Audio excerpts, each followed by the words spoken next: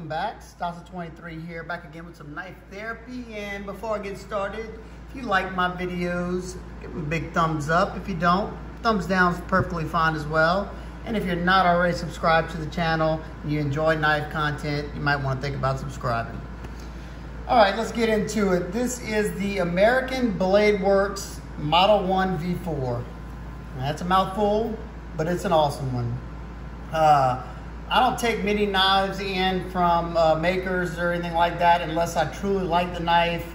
And the owner of American Blade Works reached out to me and asked me if I'd be interested in checking out this Model 4. And of course I said yes, because I had already been wanting one of these knives.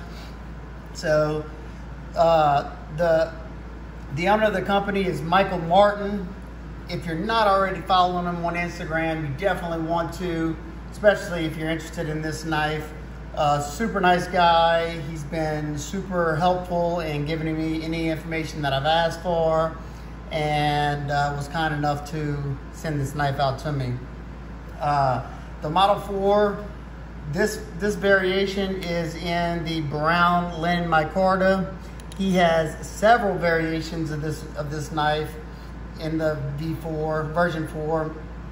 And all the models are $184 at this point, besides the carbon fiber. I think it's a marble carbon fiber, and that one's $235. Michael's been doing knives for the last 3 years, and I will say it's very impressive. His machining, it's machine ground, machined everything, and it's all done in-house in the US of A. So love supporting small businesses, especially in my home country of the USA. It's a pride of ownership, and one that I love to bring to y'all. Comes in this sweet embroidered zipper padded case with the like micro fleece in there. Very nice touch. You can get it in several linen micartas. You can get it in several canvas micartas. You can get it in a jade G10 and some cool layered G10 where the colors vary on like the contour and stuff. And like I said, you can get the carbon fiber version as well. Right now, Michael is a one-man band. He does everything by himself in his shop, at his house. So you can imagine with a knife that's as good as this one, that the demand has grown really high, especially, you know, when somebody like Slicey Dicey does a video on it, you know, with like almost 19,000 followers. He's creating a lot of good press for this knife, and for good reason. You know, it's well deserved. And one thing that I loved about this is that this is a 4th iteration of the knife. Therefore, instead of making 17 different models, he perfected this knife. He's going to get this knife perfect, and once he's gotten, you know, all the feedback and he's dialed in everything and he's on the final version, then he might go to another model. But it's awesome to see that he's perfected this model, and he's done a great job. He will also be coming out, it said on his site, for some aluminum scale versions. That's what they originally came in the versions 1 through 3. They had an aluminum scale right here that has been modified a little bit. We'll talk about that in a second. Currently, they're out of stock. And I hate doing this type of video, but if you're interested in one of the knives, you go to a site, and he's doing it by waiting list. So you go in there, and they have all the models on the page, and you click on the model you like, and you can say add me to the waiting list. And I don't know, you know, if he'll do a certain amount of those and then kind of cut that waiting list off. I'm sure that's probably what he'll do. So if you want one of these knives, and if it appeals to you, I'm recommending it wholeheartedly. I like it that much. I've used the heck out of this knife, and I've enjoyed it every second of the day. Now, I'm going to talk about a few things, but we'll say Michael said he wanted, you know, to get our opinions on these knives and what things that we would like to see different. And whenever he gets enough feedback and enough people say, hey, why don't you change this or do this, he does it. He wants to give the customers what they want to make a knife that's, as affordable as he can get with a, one-man operation. Everything's hand done by him. So this is, basically a full CNC custom, if you wanted to call it, or a high-scale production knife. And at $184, I think that's a pretty good deal for anybody who's bought a Chris Reeve knife, or, any of those type of high-end productions, like some of the Medfords and stuff like that. On the previous version of this, like I said, it had like ribbed aluminum scales, and the version 3 was like that. And he told me that the scales on this one, he added this little choil area right here, which wasn't on the other one. It just came to right there. So you can get much easier access to the lock bar, and it's a joy to unlock. I hate whenever I have to bury my finger in there, and it's super uncomfortable to get to that lock. Also on the V3s, it just had a stainless steel lock bar that was fixed to the aluminum.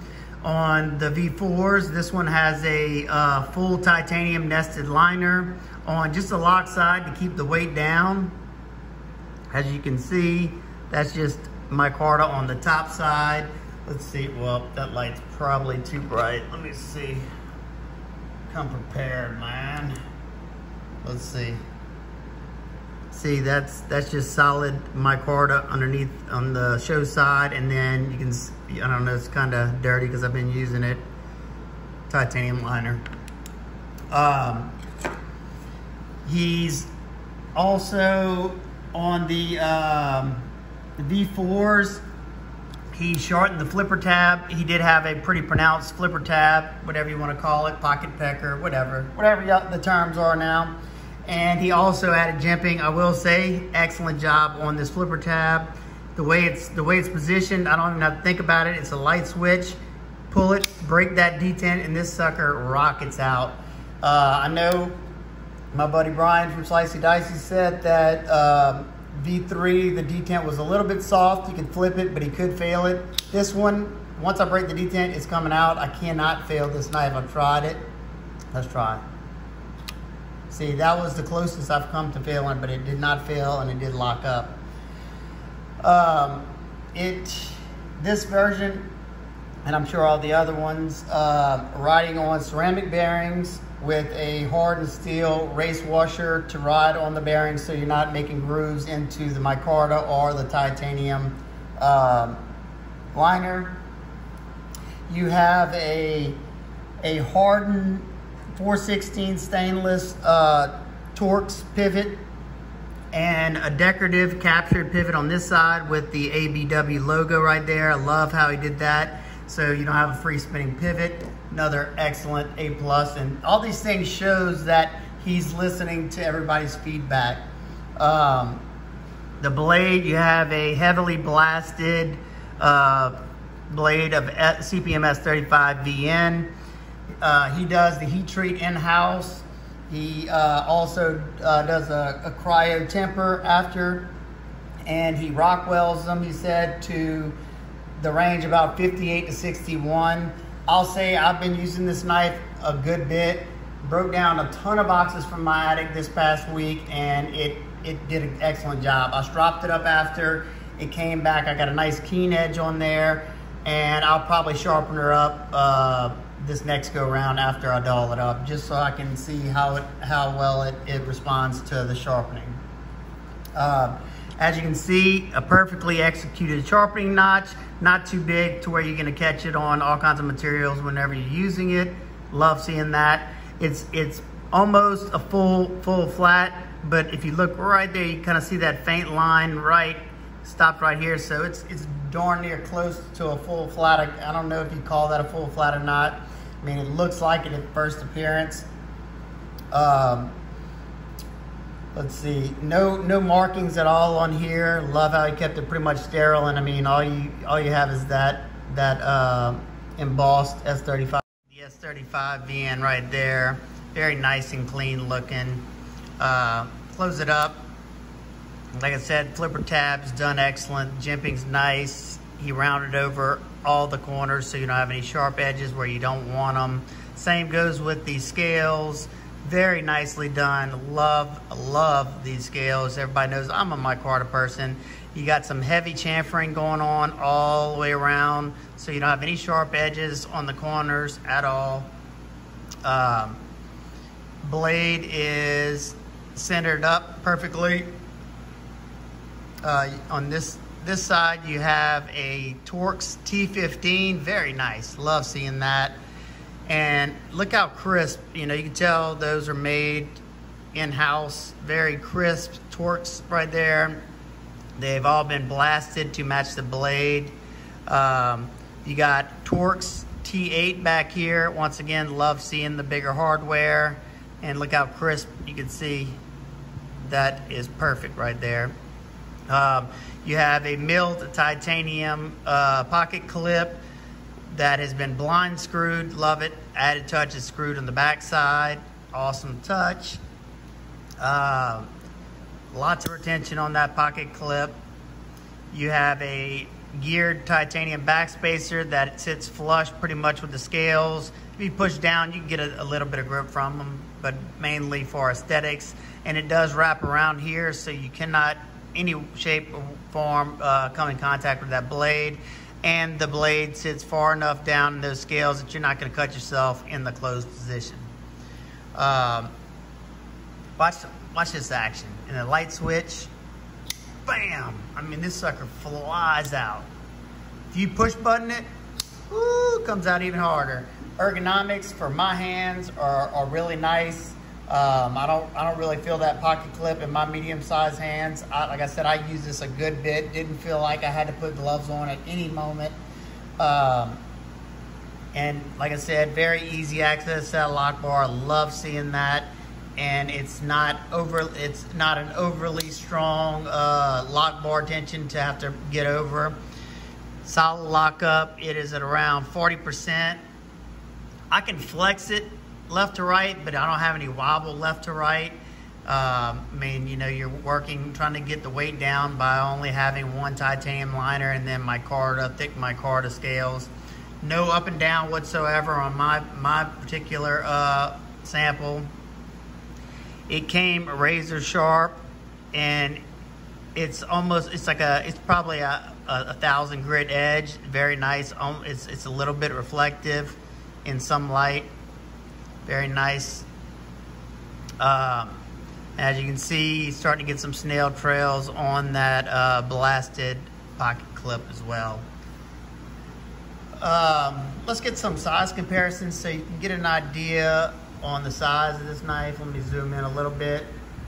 Here is a good one, the Paramilitary 2 with some aftermarket micarta scales. It's very close in size to the Paramilitary 2, and being that the Paramilitary 2 has this choil right here and this choil right here that kind of forces you in here, you have much more. Even with this flipper tab, you can see, because these two stop at about the same spot as that forward choil without choking up, you have more handle area. Unless you put your finger on this side, you have more handle area to deal with on this Model 1V4. And you got the Benchmade bailout in aluminum.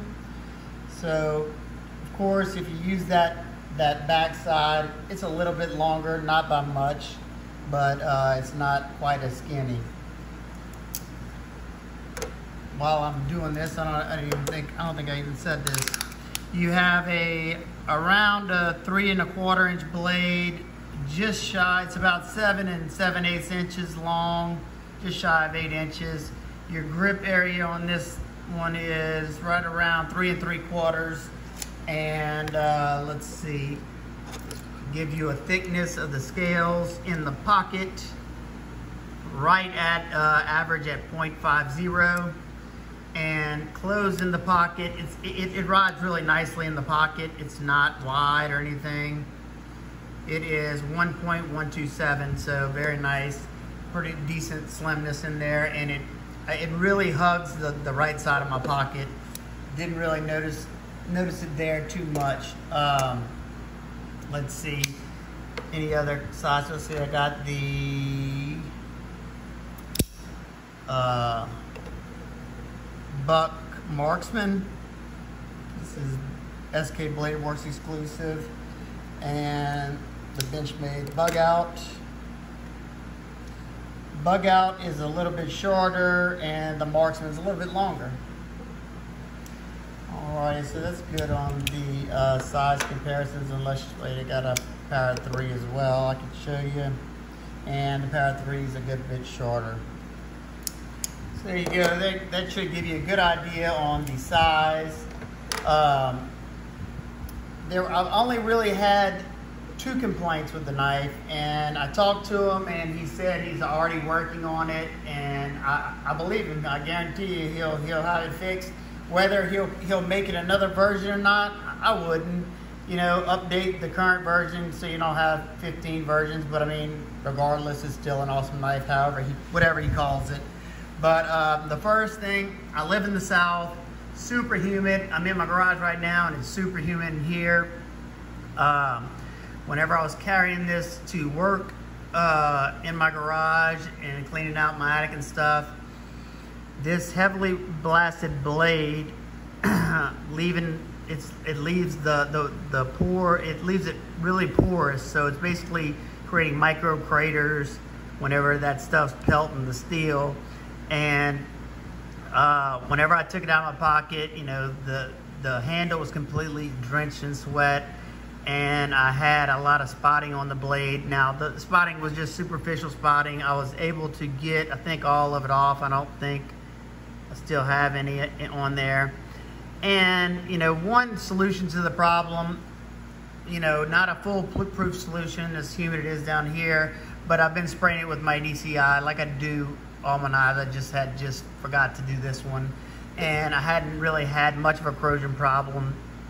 But I did mention that, you know, it would have probably, if he wanted to keep the blasted blade for the cost efficiency, maybe do like a polished stone wash, like a nice long tumble, so it'll kind of, you know, polish that down some and give you like the Hinderer working finish.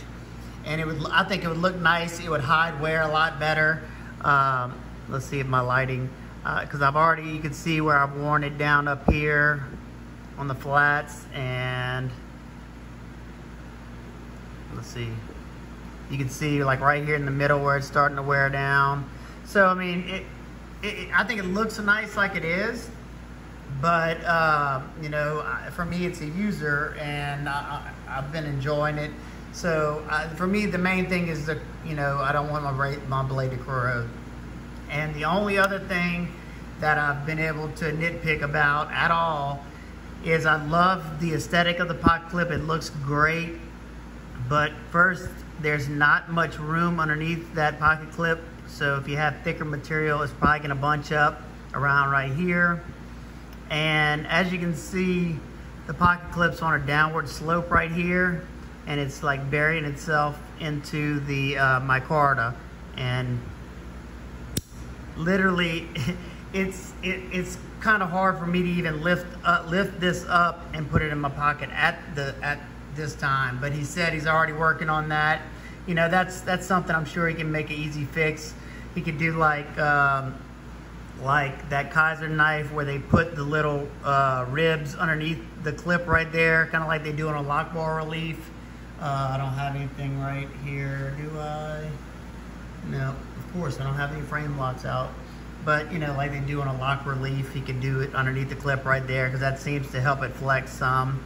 I don't know, I'm not a knife engineer or anything like that. So other than that, absolutely recommend this knife, absolutely love it.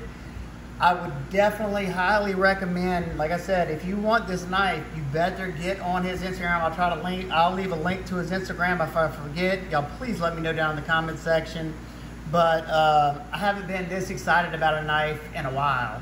So take that however you want. If you love the aesthetics of this knife, like I said, Don't wait, because I promise you, he's not going to be able to keep the prices at $185 for long, because his demand's getting higher and higher and higher. The more people get to experience this knife and enjoy it, the higher the demand's going to go. The price will probably have to come up. I mean, that's just, you know, he's only one person. If he hires somebody else, he's going to have to pay that person. So then that price will have to go up a little bit more. So be smart about it. If you want one, get on that wait list. Definitely worth it.